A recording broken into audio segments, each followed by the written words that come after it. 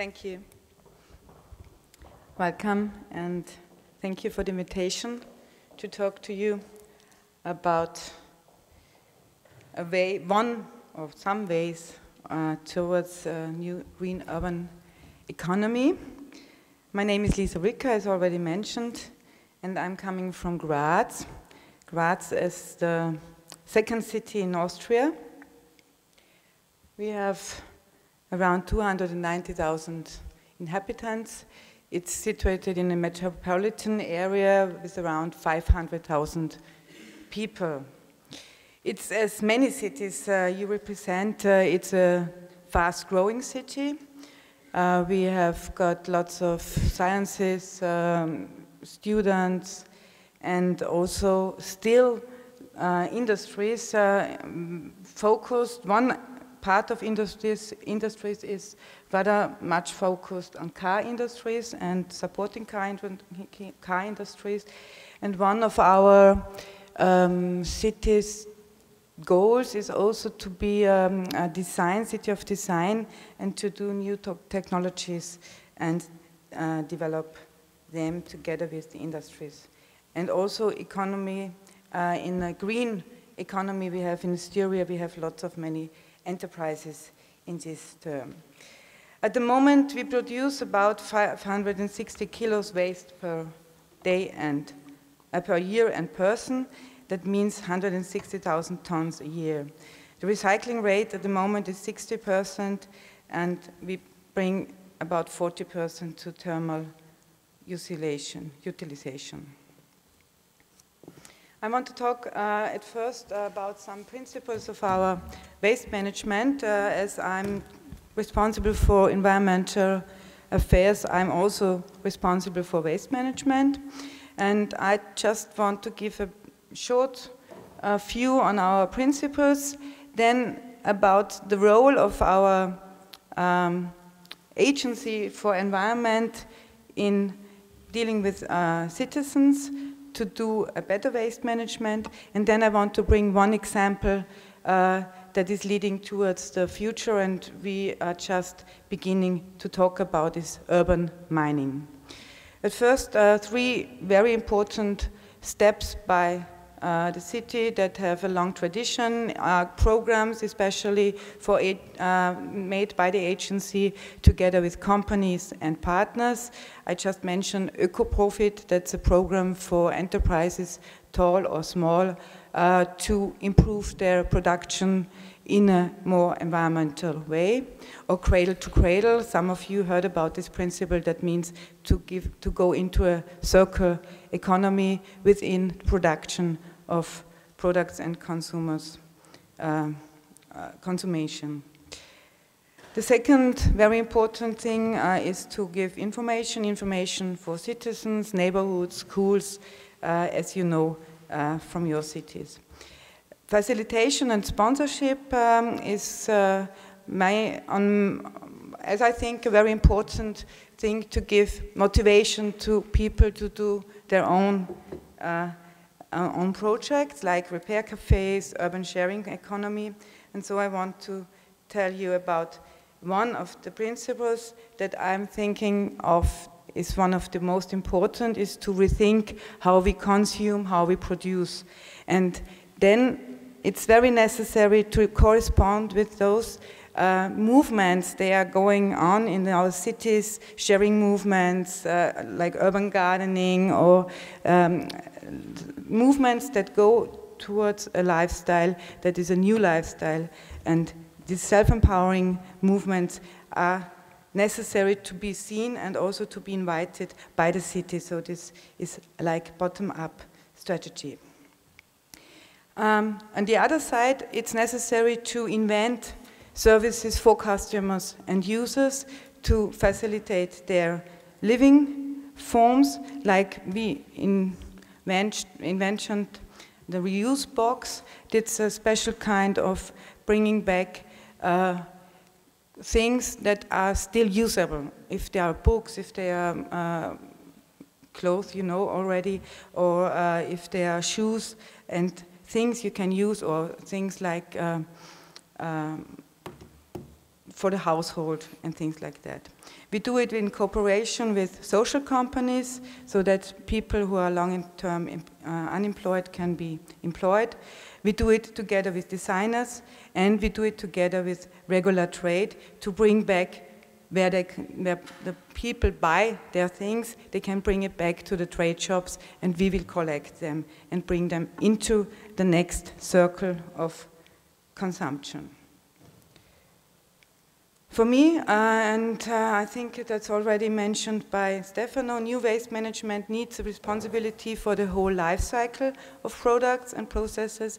As we know, 10% of the products and processes are a problem after being produced. 90% of the problems are produced during the production. The goals must be reduction of waste and toxic substances, saving resources, efficiency in resource management. And the sectors with the highest disturbance are nutrition, building, chemistry, assets in service, for example. So now I go over to the question, how do we serve resources in the city? How do we preserve more resources in the city? And I go over to the question of urban mining. We did a big project together with the university and one agency to go onto an urban mining cadastre. That means that we wanted to find out what kind of resources do we still store, or do we store until now in our city. We took one part of the city. It's about 300 houses and a quarter of Graz.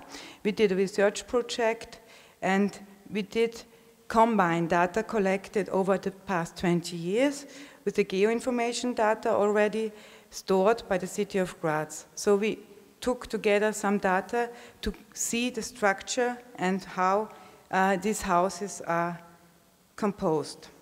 In the end, there is a 3D model of a cadastre for secondary resources.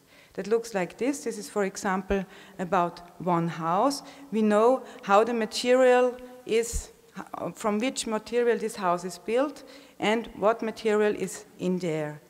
The next step is to visualize how much wood, how much material of iron, things like beton, but also all these materials like copper and important materials are situated in this area. Now, I have to go back now. The question about urban mining is to identify at first. The second step is to get out the information about the combinations that are used. I just go to my folio. To identify is the first one. The second is to value the information, as to value the materials. And the next one is to give information about the buildings. So if you start urban mining in a good designed process, you have, in the end, you have to have information about a good designing of buildings in the future, so that you can plan from the beginning on and keep the information about the buildings from the beginning on, so that when you rebuild them, when you and you dismantle the buildings, you can use the resources again. 1 minute, okay, that's fine. For me, it's interesting because there was a study also in Augsburg, and they asked the question, how can it work? And one of the very critical questions about is how the house owners are gone to a more transparency about the whole information about their houses. So this will be one of the questions, and the other question is how we do it with a rather bureaucracy way to solve or to save all this data in our systems. One idea we are just starting now is the idea of urban art mining. As I'm responsible for culture and environment, we just start with the idea to give secondary resources used by arts to other artists, like to come from a theater if you have the stuff on a stage and it's not gone to the waste as often. It should be used again by other theaters, or if you go to the museum and there are lots of materials used for exhibitions, for example, they also often go to the waste directly, and in the future we want them to use to get an information on the stage where you can use this material again. The vision is that we use material from deconstruction companies, remnants from trade companies, and to give them to artists, art institutions, but also to NGOs, as we will need in the future more intelligent building forms in the city. So I will end at this moment, and maybe we will go on discuss this topic. Thank you.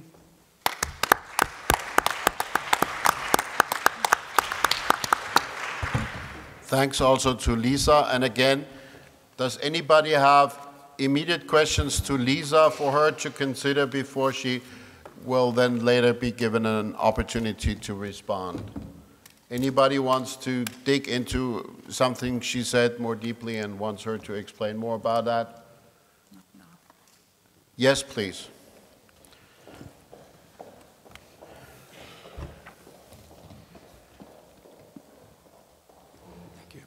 My name is Notker Schweigert. I'm from Berlin and spokesman for cultural and creative industries for us Greens.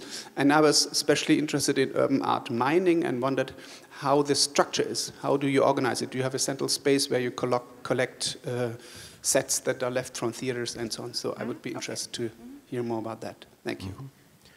Anybody else? Not for the time being. Then we have our third presenter, that is Dirk Holemans. Dirk is a think tanker right now, holding degrees in bioengineering, philosophy, and economy. He works for the green Belgian think tank Oikos. He's been a researcher and lecturer at several universities. He does hold office on a local level in Ghent in Belgium, but he's also been a member of the Flemish Parliament, so he knows these issues from different angles. Please.